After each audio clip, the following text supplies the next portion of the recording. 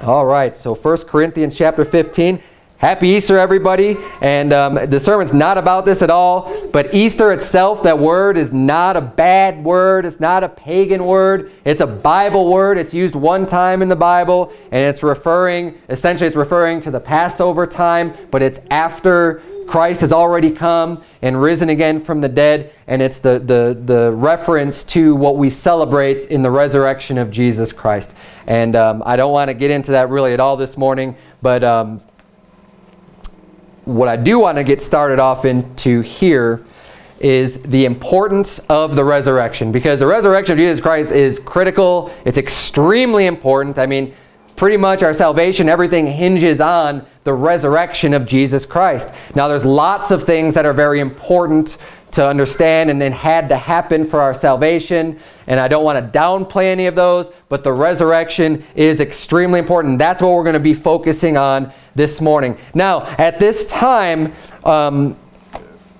when the apostles were around, and in Jesus' time, at the beginning of years that we mark them from, in this time frame, there were, with Judaism had kind of fallen away quite a bit from their origins, from the Word of God. They had started to already be slipping farther and farther away from the truth and going more towards the traditions of men. And when you read throughout the Bible, you'll see there's two major sects of Judaism. There were the Pharisees and the Sadducees. We read about them quite a bit throughout the Gospels and throughout Scripture. And even the Apostle Paul, who's writing this epistle to the Corinthians, he was a Pharisee. That's the religion that he followed. And it's similar to today. We have sects of Christianity. We have Lutherans and Presbyterians and Pentecostals and all these different denominations and all these different groups. And sometimes people will ask, why are there so many different Christian, like why does there have to be so many? Why do you guys all have to argue about this stuff? Why can't you all just get together and just say, well, you all believe in Jesus, right? And that's the real simple understanding of people generally who don't know much about the faith at all.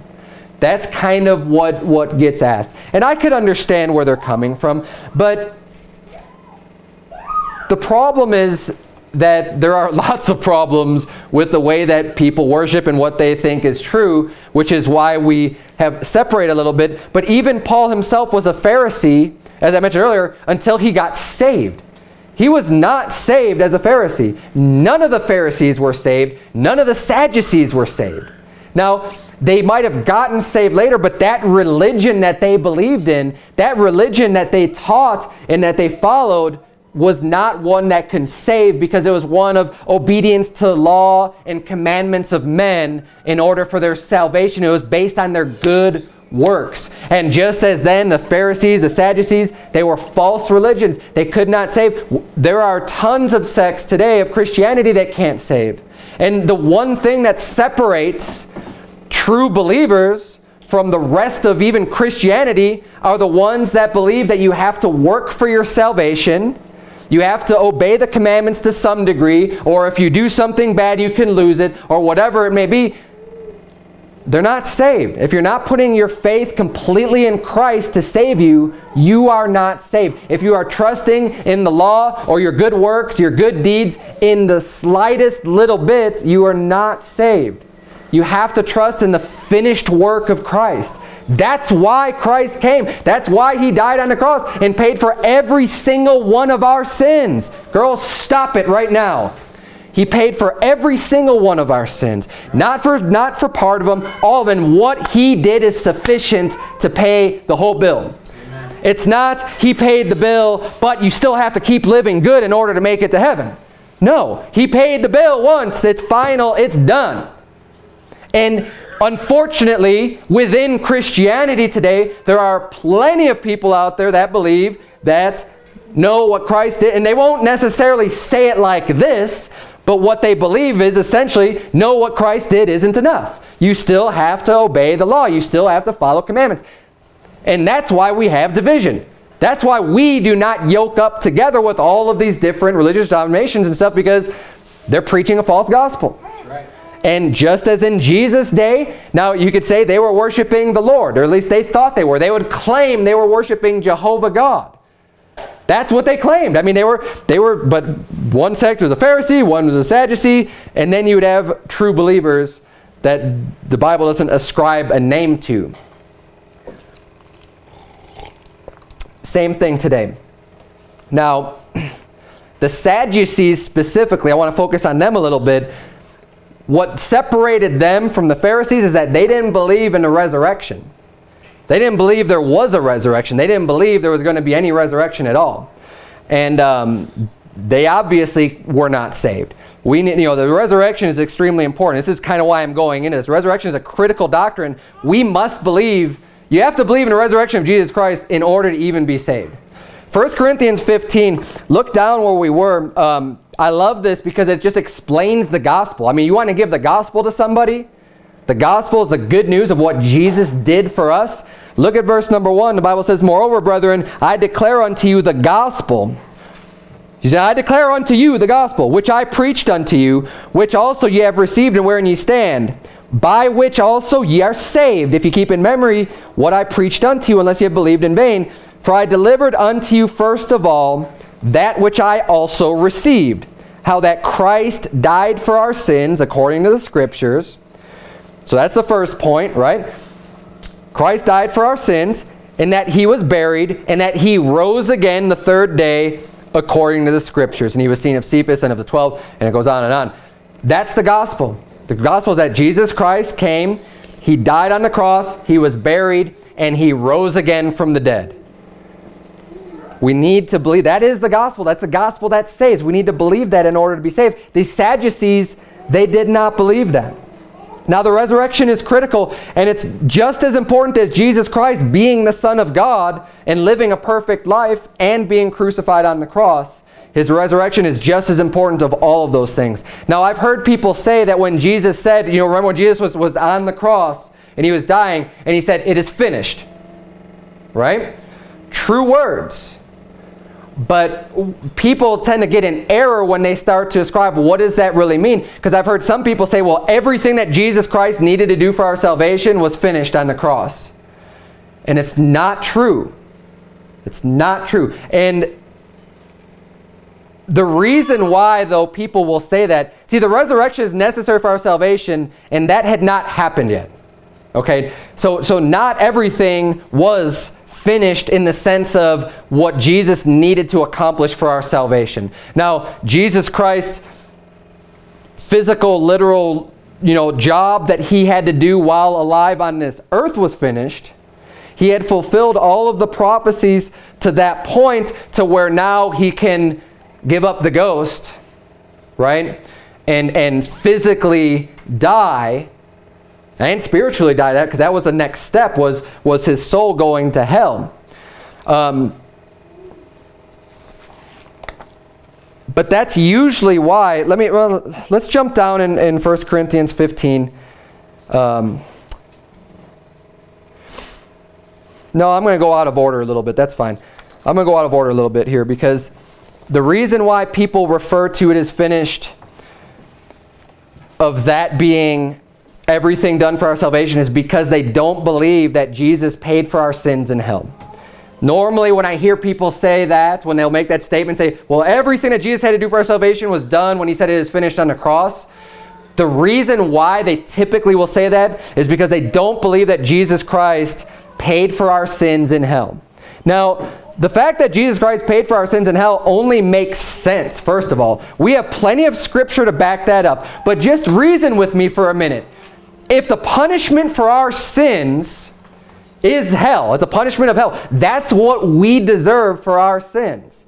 Revelation 21:8, it gives this whole list. It says, "And all liars," it caps it off with, "all liars shall have their part in the lake which burneth with fire and brimstone, which is the second death." Now, if that would be our punishment, and Jesus came to pay for our sins, doesn't it make sense that Jesus paid the same punishment that we would have to pay?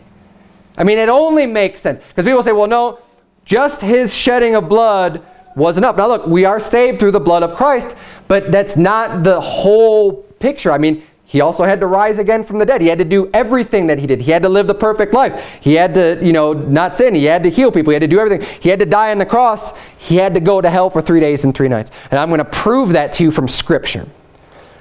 Because we could reason. It makes perfect sense when you reason it out. But we have to make sure that our reason also lines up with what the Scripture says. Turn, if you would, to Ephesians chapter number 4. Actually, no, I take that back. I'll read that for you. Turn to Acts chapter 2. Turn to Acts chapter 2.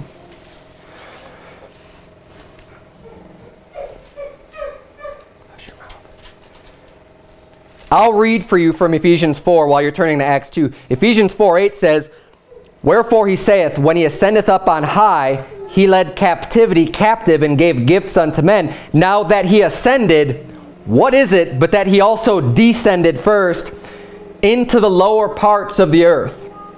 He that descended is the same also that ascended up far above all heavens, that he might fill all things." So he's saying, he ascended, right?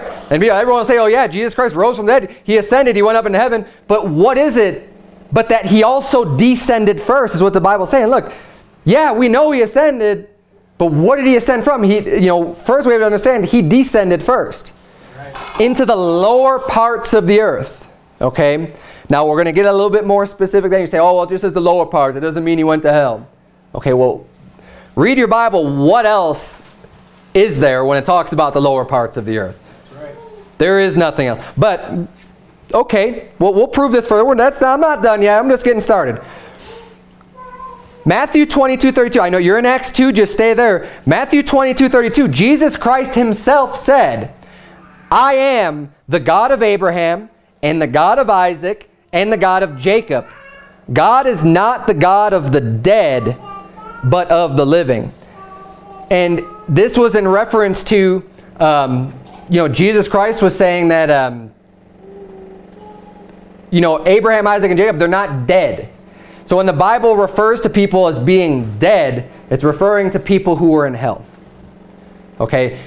People who are in heaven are alive. That's why we have eternal life. When you have eternal life literally means you are never going to die, because you have life that lasts forever. Amen. And people say, well, wait a minute, we're going to die on this earth. Physically, your body is going to pass away, but this flesh and bone is not what makes you who you are. You have a soul. You have a spirit. That's genuinely who you are. When someone speaks to you and you interact with people, that is who you are. That is what, when you converse with people, it's coming from the inside. It's not this flesh and bone, and no, it's not just some electrical firings in your brain either. It's you. And when you have eternal life, this shell that holds our spirit and soul, that just goes away. But that's not death. That's not us dying. We're just moving on to something better when this physical shell is gone. If you have eternal life, you never die. But if you don't have eternal life, you do die. And we were going over this yesterday with someone we were giving the gospel. It's basically, you call it an eternal death. And people who go to hell are considered dead. And in Revelation, I'll flip it real quick. I wasn't planning on going there, but I'll just to point this out. It says in at the judgment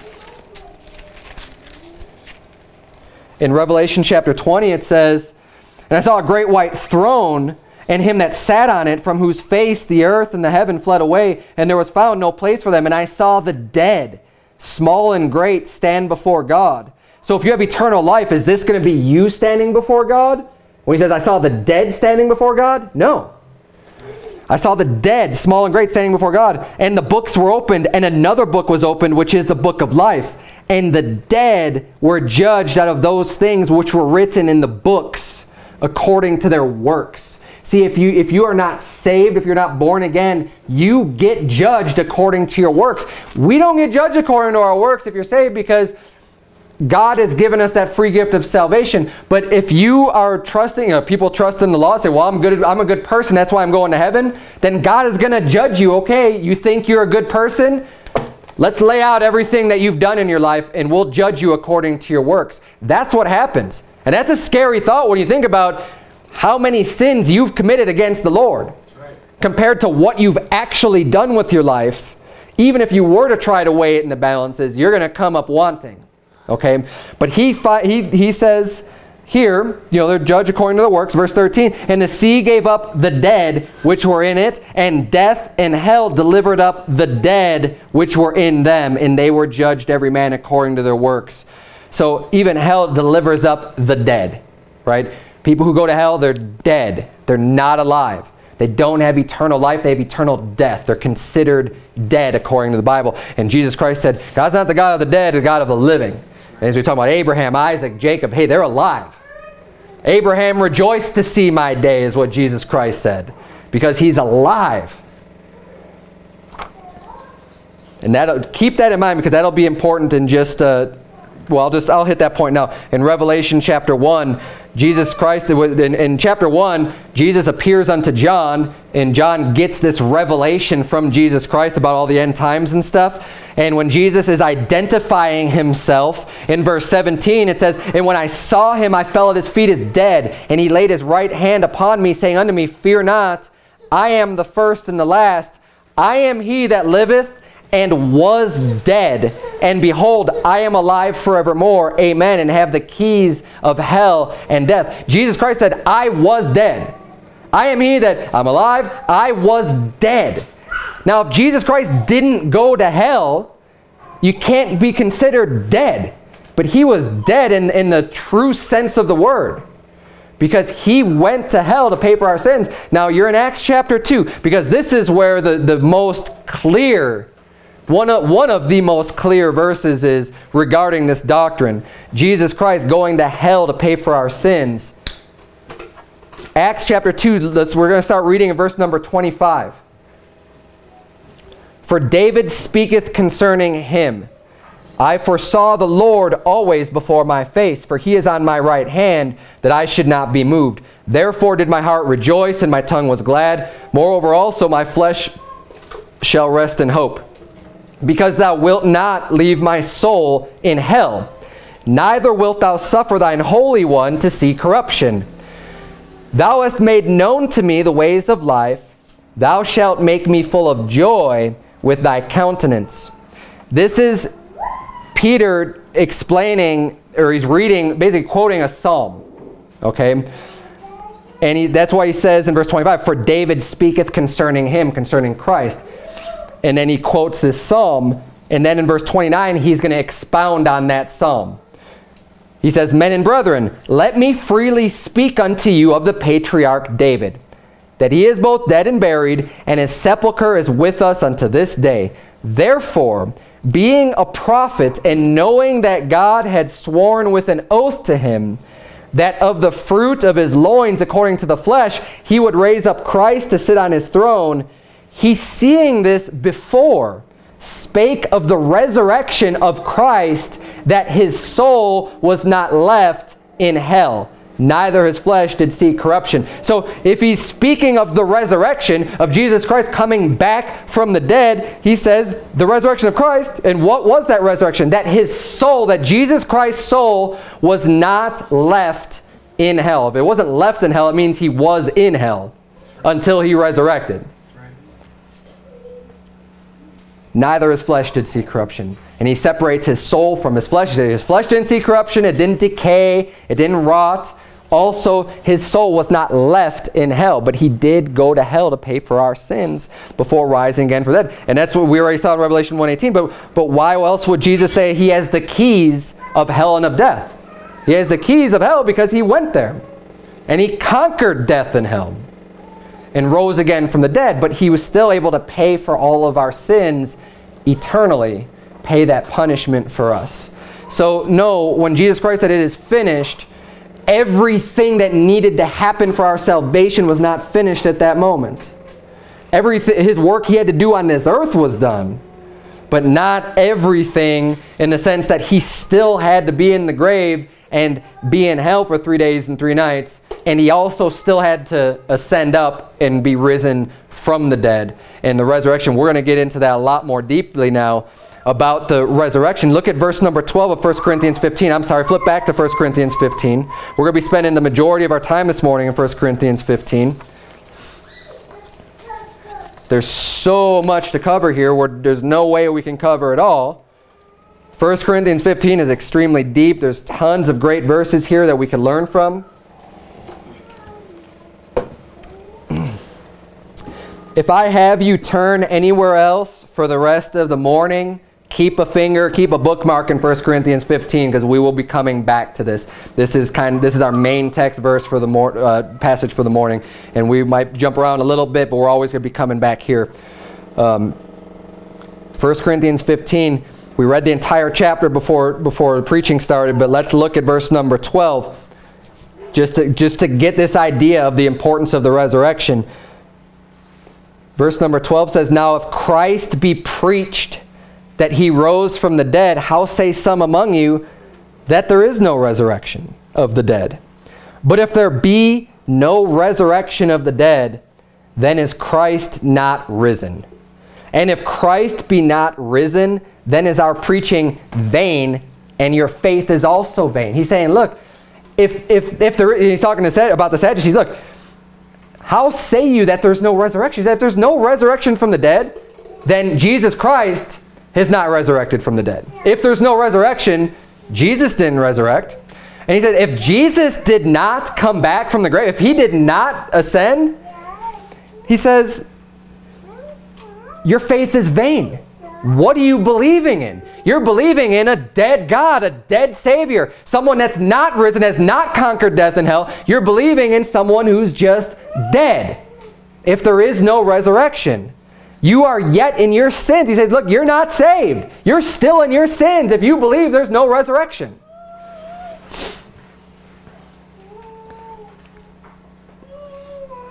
Verse 18 says, "Then they also which are fallen asleep in Christ are perished. If in this life only we have hope in Christ, we are of all men most miserable." He's saying, if all there is to this is this life, if there's no resurrection, if there's nothing else to look forward to, we're of all men most miserable. Okay, because we live our lives focused on the future, focused on things to come, focused on our resurrection. We do the good works. We do the things necessary because we want to earn rewards. We want to say, hey, at the judgment seat of Christ, when we're at the resurrection, at the judgment seat of Christ, when we receive our new bodies, and Christ is divvying out rewards, he's going to say, well done, thou good and faithful servant. That's what we're striving for. That's what our goal is. That's what our aim is. That's how we're living. That's how we're supposed to be trying to live our entire life. It's for that going in. And if there is no resurrection, well, we're of all men most miserable. Why would we want to suffer and endure persecutions from people and go through the hardships and the trials and everything else that you got to go through in this life when you're trying to serve Christ if there's no resurrection? He said, we're of all men most miserable. If this is it, if this is all we got, then there's nothing. We're miserable. But let's keep reading here. Verse number 20. The Bible says, "But now is Christ risen from the dead, and become the firstfruits of them that slept." And this is, see, what's neat about Jesus Christ's resurrection from the dead is that it's a foreshadowing of our own resurrection. He was the firstfruits. He is the first to rise up from the dead and to receive that glorified body. Okay, and what he's doing is showing through Jesus Christ's resurrection, we know now that our resurrection is also going to happen, that we are will be in likeness as he is. And let's keep reading here. Verse 21. "For since by man came death, by man came also the resurrection of the dead. For as in Adam all die, even so in Christ shall all be made alive. But every man in his own order. Christ the firstfruits, afterward they that are Christ's at his coming, then cometh the end. when he shall have delivered up the kingdom to God, even the Father, when he shall have put down all rule and all authority and power. For he must reign till he hath put all enemies under his feet. The last enemy that shall be destroyed is death, for he hath put all things under his feet. But when he saith all things are put under him, it is manifest that he is accepted, which had put all things under him. And when all things shall be subdued unto him, then shall the Son also himself be subject unto him that put all things under him, that God may be all in all. Else what shall they do which are baptized for the dead, if the dead rise not at all? Why are they then baptized for the dead, and why stand we in jeopardy every hour? Now, the resurrection of Jesus Christ foreshadows our own resurrection, and we see here that this is talking about future events. Our resurrection hasn't happened yet. There is a lot of Bible prophecy that's tied in even with Jesus Christ's own resurrection. And we see that here in 1 Corinthians 15. He's saying, okay, there are 3 resurrections that are going to happen total. Christ is the first fruits. That's already happened. He's already resurrected from the dead. It says, then afterward, they that are Christ's at his coming. So the resurrection, the next resurrection that's going to happen is when Jesus Christ comes back. The second coming of Jesus Christ. It's also known as the rapture. It's commonly known as the rapture, but it's really, in biblical terms, the resurrection. Why is it a resurrection? It's because those of us which are alive, we're going to be changed in a moment, in a twinkling of an eye. But those that are not, because think about now, it's been 2,000 years since Christ has risen from the dead, essentially. I know, give or take some years. But there's a lot of Christians that have died in that time, physically on this earth. They've died. When Jesus Christ comes back, they will be resurrected. Their bodies are going to be resurrected, and that is when they're going to receive that new body. That old body that's been buried in the grave and has been in the grave for decades and centuries and millennia is going to be raised up again, but it's going to be transformed into a new body. You see, when we receive the Word of God for our salvation, the Bible refers to that word as the seed. God sows the seed in your heart. When you receive that seed, when you believe on Christ, when you believe God's Word, that's when life happens. See, a seed by itself isn't alive. The seed has to die, and then it brings forth that new life. The seed that's sown in your heart is the Word of God. When you receive that seed into your heart and put your faith in Him, now you have that new life. Now with that new life is going to come a new body. And our old body gets transformed and changed to match the new spiritual life that we have. See, right now we have a dichotomy. We have a new spiritual life, but we have an old fleshly body to go with this new spiritual life. And the transformation hasn't completed yet. We still have this life inside of us that is going to come to fruition. It's going to come to completion at the second coming of Jesus Christ, when we will have the new bodies given unto us. That is called the resurrection of the dead. So that's the second one. Afterward, they that are Christ is coming, then cometh the end. So he says, okay, Jesus Christ's second coming, that's still not the end of everything. There's a lot of other events that are going to happen after Jesus Christ comes back. And Jesus Christ is going to set up his millennial reign, his kingdom for 1,000 years, and then the devil's going to be loosed out of hell, and he's going to go into the four corners of Gog and Magog. He's going to stir up all the unsaved people that are still left, that still haven't put their faith in Christ, even during that 1,000 years of Christ's reign on this earth. He's going to stir them up to come to battle against him, and they're all going to be wiped out and destroyed. That's the end. Okay, and then there's going to be a new heaven, new earth, new everything. And God's going to that's all going to be the new Jerusalem.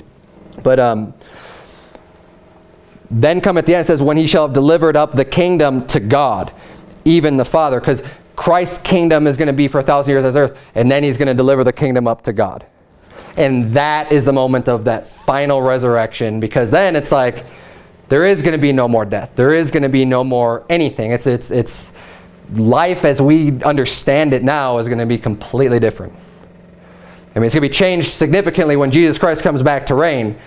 But even from that, it will be different, because there will be no longer this humans that are sinning and everything else. There's going to be that final judgment where people who are saved and the people who are damned, and that's it.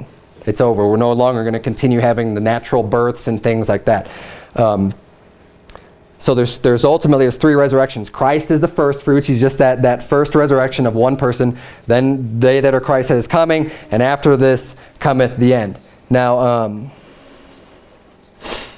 turn if you would to Matthew chapter 22. And keep your finger in 1 Corinthians 15. We'll be back there. Matthew 22.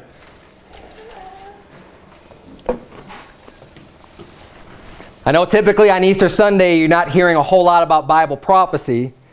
Normally we're just covering the resurrection of Christ. But the resurrection of Christ, it totally points to the future resurrections. I mean, this is tied in inextricably, and you can see it here in 1 Corinthians 15, that he's talking about future resurrections.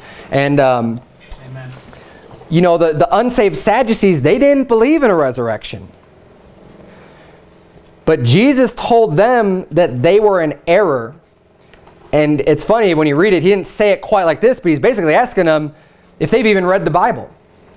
And there's a lot of people these days where they're in error regarding the second resurrection because they think it's going to happen before we go through any type of trials and persecutions or tribulation, and they think we're just going to be beamed out of here. But I would say, kind of like Jesus said, haven't you read your Bible?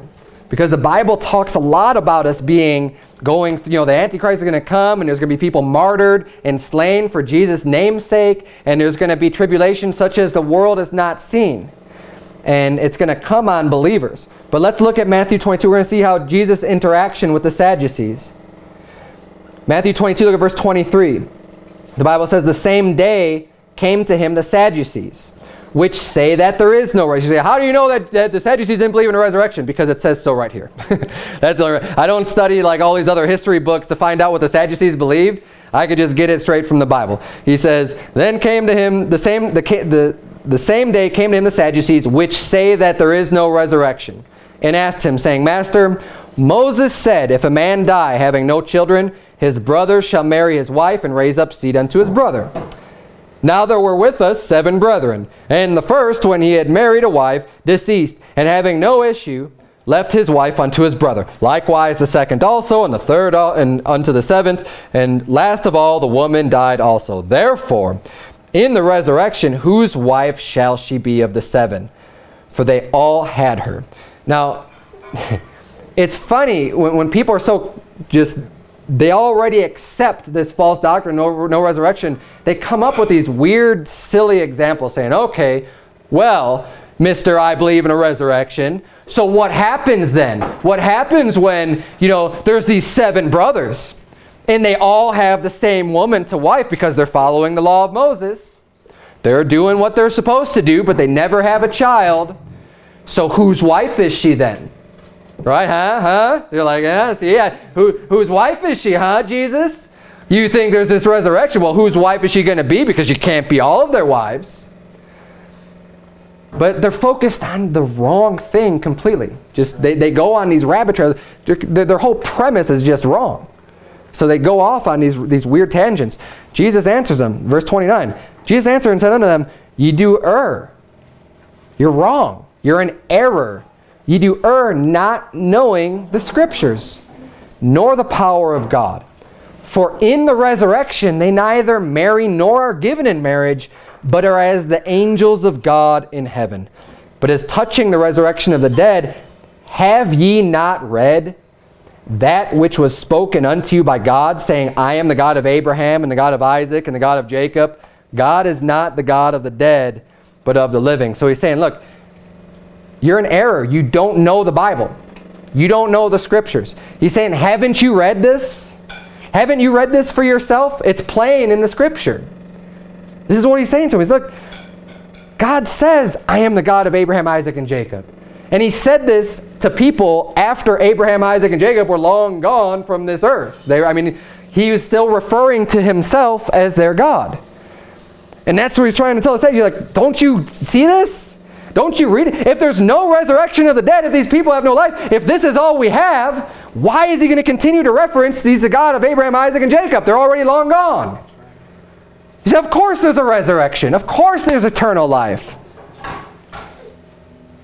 Now we know that there is a resurrection to come because of the resurrection of Christ. He's the one who really finalized it. And when the disciples saw that, it just confirms. Right? You could read the scripture and you can believe it. But when Jesus Christ came, he affirmed it. He confirmed the word with his own resurrection, which gives us that hope for the future.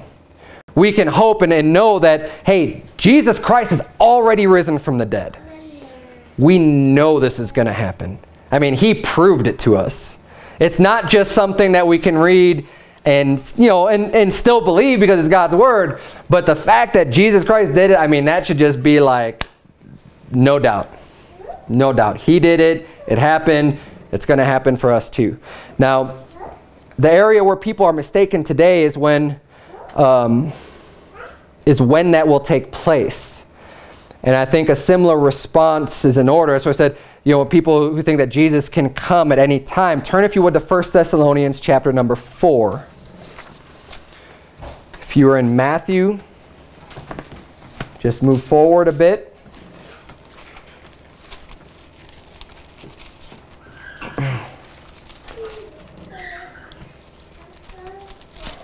To 1 Thessalonians chapter number 4.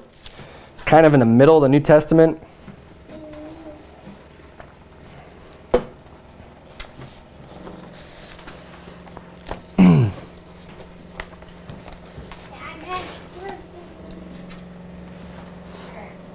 Because a lot of people today think that Jesus can just come at any time. And that we have no idea when, but he can come at any time. But the Bible gives us so many examples, so many illustrations of things that have to happen first.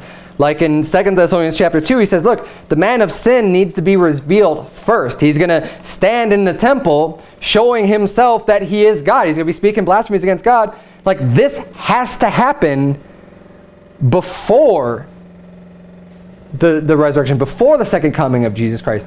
And I'll just read, you flip over to 2 Thessalonians, 1 Thessalonians 4, 2 Thessalonians 2, they're real close to each other. 2 Thessalonians 2, let's see that real quick. He says in verse 3, 2 Thessalonians 2 verse 3 says, let no man deceive you by any means, for that day shall not come, except there come a falling away first, and that man of sin be revealed, the son of perdition. Well, you know what? Let's start reading verse 2, because it says in verse 3 we see, for that day shall not come. Well, what day? What day shall not come? Verse 2 explains it. He says, that ye be not soon, or let's start with verse 1. Let's just start the whole chapter. Verse 1, now we beseech you, brethren, by the coming of our Lord Jesus Christ, and by our gathering together on him. So what's the context starting in verse number 1 of chapter 2? The coming of Jesus Christ. Our gathering together unto him. This is the rapture. This is Jesus Christ coming to us. Verse 2, that ye be not soon shaken in mind, or be troubled, neither by spirit, nor by word, nor by letter, as from us, as that the day of Christ is at hand. He's saying, don't let anybody trouble you or concern you, as that day of Christ is at hand, like it could happen at any time. He said, don't let people trouble you that way, because it's not. It's not just, Christ can come back right now. We don't know. He says that's not the way it is. He says, because, verse 3, let no man deceive you. Don't let anyone trick you by any means, for that day shall not come except. So that day's not going to come unless, except, until these things happen. Except there come a falling away first, and that man of sin be revealed, the son of perdition, who opposeth and exalteth himself above all that is called God, or that is worshipped, so that he as God sitteth in the temple of God, showing himself that he is God. Now, is there anybody today that has exalted themselves above all that is called God and is literally sitting in the temple of God, which, by the way, doesn't exist again yet, showing himself that he is God? That is not happening yet today. So until this happens, Christ, the day of Christ has not come, and it will not come until this happens first. We're given clear warnings on this. We know we need to look for these things to happen. Then we know that the time is at hand. Then we know that the day of Christ is near. Then we know it's going to be time for Jesus Christ to come back and to set up his kingdom. But until this happens, don't let anyone trick you. Don't let anyone deceive you as that the day of Christ is at hand, because it's not. It simply isn't. You don't need to fall for anything like the Harold Campings and saying, oh, the world's going to end. And I looked in the Bible and I got this date and it's, May 15th, and it's, you need to prepare now and sell all that you have and give it to me, and we'll do all this work for Christ. No. Don't let people trick you, because that's not going to happen until these things happen first. God's given us the signs. God's given us the order of events of what will happen. We can trust God's word to be true. But I just wanted to point that out to you. Flip over to 1 Thessalonians 4, just about a page back in your Bible. 1 Thessalonians 4. We're going to start reading in verse 13. The Bible says, but I would not have you to be ignorant. Look, the Apostle Paul, he doesn't want you to be ignorant. He doesn't want you to not know, brethren, concerning them which are asleep, that ye sorrow not, even as others which have no hope. So people who are asleep, he's referring to people who have died, physically. People who have died already in the past. I don't want you to be ignorant about them. He says, for if we believe that Jesus died and rose again, even so, them also which sleep in Jesus will God bring with him. For this we say unto you by the word of the Lord, that we which are alive and remain unto the coming of the Lord shall not prevent them which are asleep. For the Lord himself shall descend from heaven with a shout, with the voice of the archangel, and with the trump of God. And the dead in Christ shall rise first.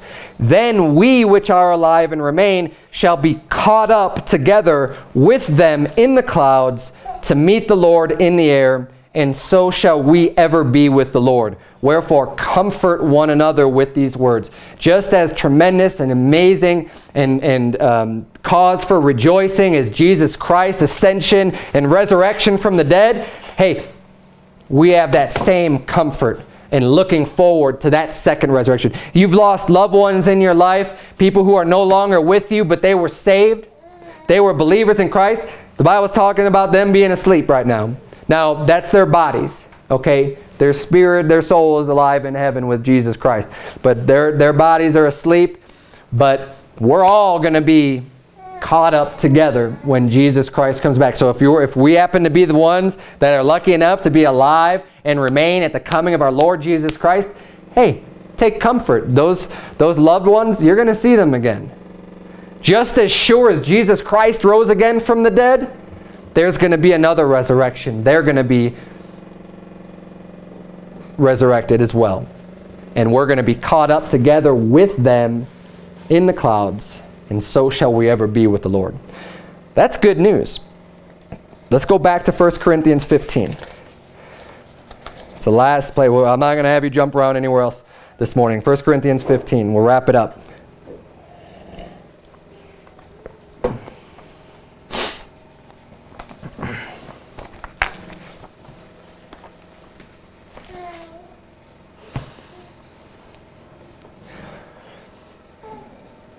First Corinthians 15, we're going to start reading here in verse number 46. And this is kind of a lot more scripture backing up what I was preaching a little bit earlier about, receiving the seed into your heart, and that seed is sown, a natural seed, or it's sown a spiritual seed. And our body will also be changed as well. And we're going to read a little bit about this in 1 Corinthians 15, starting verse number 46. The Bible reads, howbeit that was not first which is spiritual, but that which is natural, and afterward that which is spiritual. The first man is of the earth, earthy. The second man is the Lord from heaven. As is the earthy, such are they also that are earthy, and as is the heavenly, such are they also that are heavenly. And as we have borne the image of the earthly, we shall also bear the image of the heavenly. So he's saying, like, right now, we're of the earth. We're descended literally from Adam, right? He was physical, fleshly man. We are physical, fleshly people. And we have that image of the earthy, of him that was created from the earth. But he says, we shall also bear the image of the heavenly, because of the new spirit that's inside of us when our bodies are changed. Look at verse number 50. He says, now this I say, brethren, that flesh and blood cannot inherit the kingdom of God, neither doth corruption inherit incorruption. So, as we obviously can see, we don't go to heaven in these bodies that we have here. It's not like when you die, your whole body, flesh and blood and everything gets transported up to heaven. He says, flesh and blood cannot inherit the kingdom of God. And our new bodies, by the way, are not going to be flesh and blood.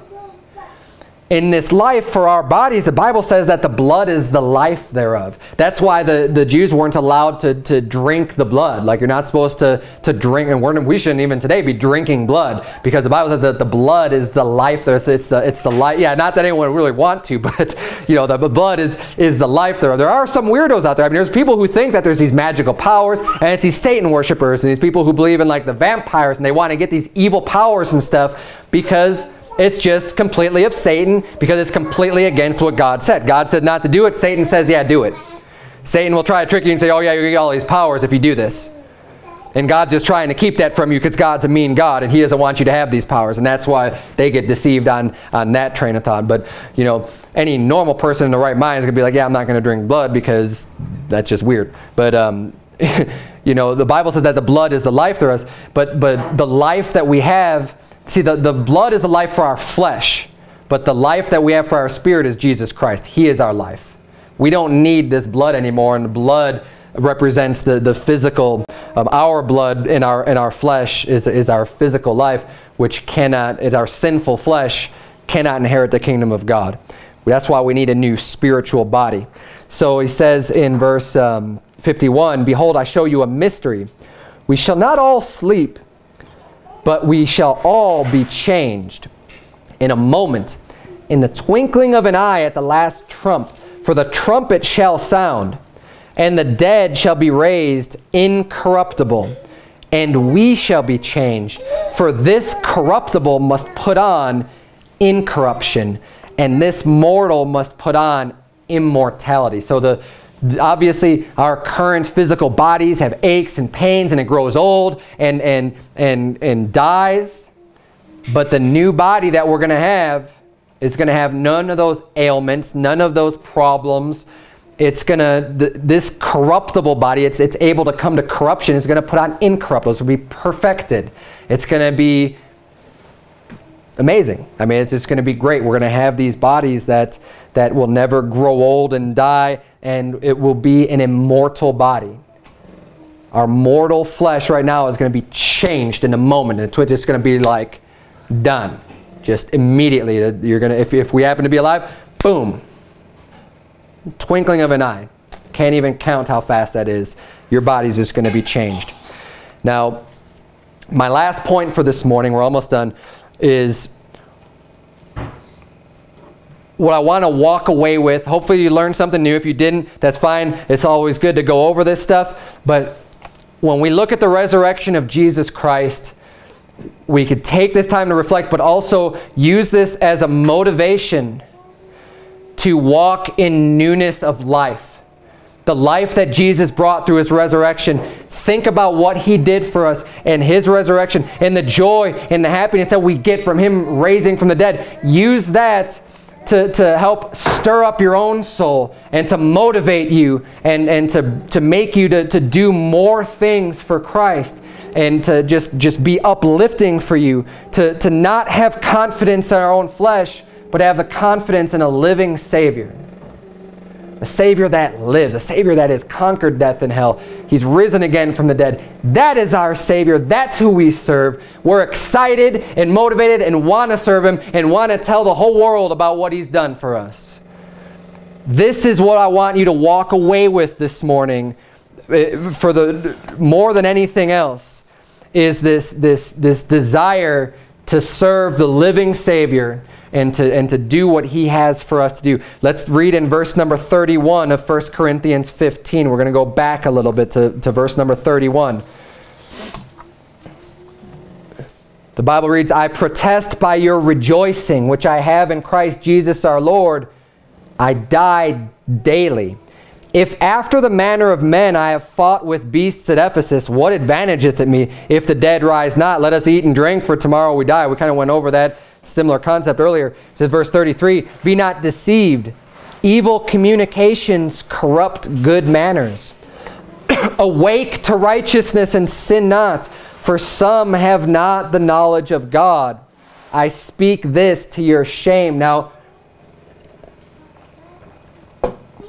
he's throwing this in there, you know, about just when he's going over Christ's resurrection, and he says, look, don't be deceived. Evil communications, just speaking things you shouldn't be speaking, you know, saying things you ought not to be talking about, corrupt good manners. The way that you talk is going to influence the way that you act. He's saying, be careful that you don't even just get involved in conversations you shouldn't be talking about, because it's going to lead to you acting in ways that you shouldn't be acting.